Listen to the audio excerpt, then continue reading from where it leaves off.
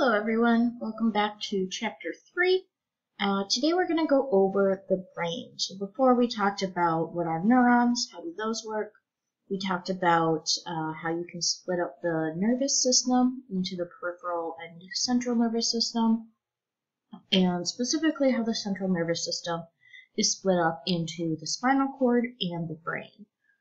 Now the brain itself is made up of multiple different parts, and each part kind of plays a different role in forming the human experience. So the first thing you need to know when talking about the brain is how to orient yourself. So we're going to be seeing some pictures of the brain, and they're going to be at different areas or different angles of the brain.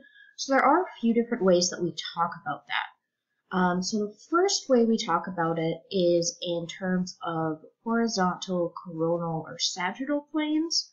And so this is just where are we looking from. So with the horizontal plane, what you can think of is that's like if you're standing directly on top of something and looking straight down. That would be a horizontal plane. So kind of like if you're trying to take the perfect Instagram photo of your food at a restaurant, you want to go from straight above it. So that would be horizontal plane. You can also think of that as if you were to cut your brain parallel from the floor. So you'd pretty much be cutting it from your nose, through your ears, straight to the back. So it's just a straight cut parallel to the floor. So that's a horizontal plane. And so horizontal plane, you can go from down to up. You'll get multiple different cuts. But that's what horizontal is. Now this next one we're going to talk about is a coronal plane. Now this is like if you're looking at something straight on from the front. So if you were to look at someone straight on from like eye to eye, and if you were able to see into their brain, then what you'd be seeing is this coronal view. So again, if you're thinking about it as if you were to cut something, it'd be kind of like cutting it from ear to ear, just all the way around. So if the ears are here, you're cutting this from this ear straight to the other ear. So this would be perpendicular to the floor. But again, it goes from the front to the back. The final one we're going to talk about is the sagittal plane. Now, the sagittal plane is similar to the coronal plane, where it's perpendicular to the floor, but this one's going pretty much from left to right. So whereas the coronal plane goes from front to back, the sagittal plane goes from left to right. So this would be like you take a slice out of, let me draw. So if this is your head, and we have your eyes here, if you're taking sagittal cuts, you'd be cutting like this. Okay, so these are sagittal cuts. And remember, horizontal would be like this, so you can take different cuts horizontally. The coronal plane is cutting it like this along the side. So you can't really do that here. So that's how we look at the brain. You also want to know these words anterior and posterior. So anterior means front, so closer to the eyes, and posterior means the back. So, you know, sometimes when people are talking about butts, they call them posterior. And that's really just means closer to the butt. So you can have a coronal plane anterior or a coronal plane posterior, so closer to the back. We also have dorsal and ventral. So dorsal means top, while ventral means bottom. So that's how we talk about the brain. And you will want to know about this going forward in the test, and as well as other parts of the class. I'm going to refer to anterior, posterior, talk about what plane we're looking at. So you'll want to familiarize yourself with this. So moving on to the brain itself, we can split it into three major groups. We have got the forebrain, the midbrain, and the hindbrain. So we're going to talk about these in three different sections, but here's just a nice sagittal view. So remember, this is from the side. So this is a sagittal view of the brain. And you can see the forebrain is this big section that we usually think of with the brain. The midbrain is this little section tucked into the very middle of the brain itself, under the forebrain. And then we've got the hindbrain. So that's really all this bottom stuff, as well as this area back here. And don't worry, we're going to talk about all this, but you can kind of see how forebrain's on top, midbrain's in the middle, and hindbrain is on the bottom. So the forebrain itself is very highly developed. The midbrain is used more for reflexes, so it's a little less developed and something that we see more in some less developed animals. And then the hindbrain is also something in less developed animals, but that is important in vital functions and coordinating movement. So the forebrain itself, we also sometimes call the cerebrum.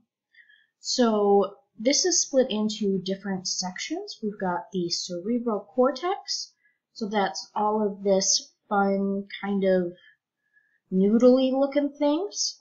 We've got the basal ganglia. So that's these blue things here. We've got the limbic system. We've got the thalamus and the hypothalamus.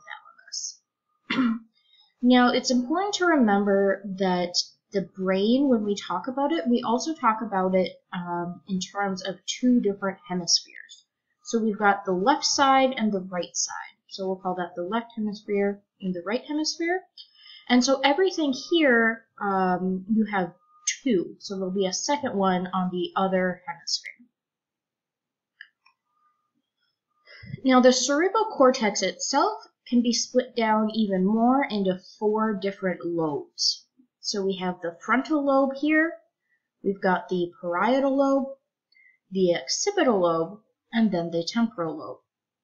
So here I have it colored in different colors so you can see where they are kind of separated.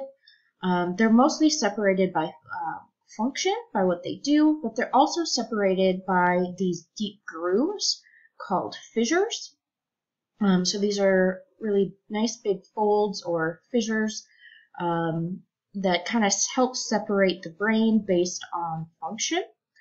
And so you can see how there's some nice ones there. Some places it's not as clear, but in general, you separate them via these fissures. So the forebrain is made up of that cerebral cortex with those four lobes, and that's the outermost layer of the cerebral hemispheres. So again, that's left and right, and this is involved in thinking and mental processes.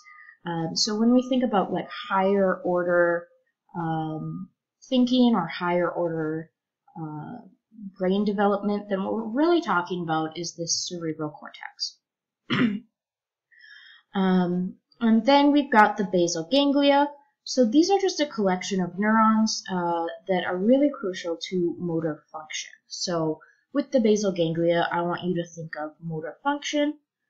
And with the cerebral cortex, I want you to think about thinking, mental processes, some personality stuff.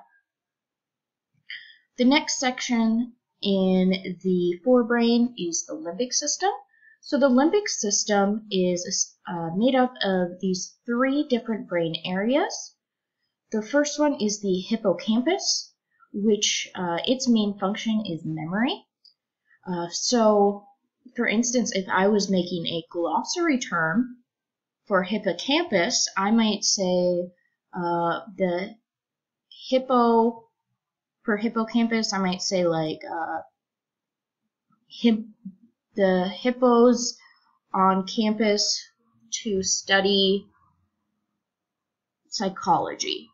something like that, you know? So we've got hippo, we've got campus in, so you can kind of connect how hippo and campus, and then we're studying psychology. So you need your hippocampus in order to study psychology so you can remember it. Or the hippos on campus to ace the test. That kind of thing, okay? So that's how I like to think of hippocampus. As I split it into hippos on campus, and there you improve your memory. The amygdala is the next one, and that's key in emotional responses. The way I remember it is I split it into Amy, and then I kind of mix up the letters and say Amy Glada. You know, so Amy's glad, and that's an emotional response. So that's how I remember the amygdala. We've got the nucleus accumbens, and this is the reward center. So this would be a great one for you guys to maybe come up with a fun glossary term on, or really any of these. All these brain areas are perfect for making those glossary terms.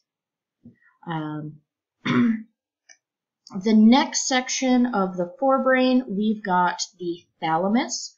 So the thalamus is kind of like the relay system in the brain. So it relays that incoming sensory information, remember from those sensory neurons in the peripheral nervous system, through to groups of neurons that project to the appropriate region in the cortex. So it takes that incoming information and then decides kind of which of those lobes the information needs to go to in order to be processed. Next, we've got the hypothalamus. And so the hypothalamus, so hypo means less or little, and so it's actually found directly under the thalamus, and it's much smaller, so you've got a small hypothalamus directly under the big thalamus, so it kind of makes sense. And the hypothalamus helps to regulate basic biological drives. So this could be hormone functions, regulate sexual development, regulate metabolism, behavior, stress, all of that fun stuff. So that's it for the forebrain. In the next video, I'm going to cover the midbrain and hindbrain, and then how we kind of can take all of this together.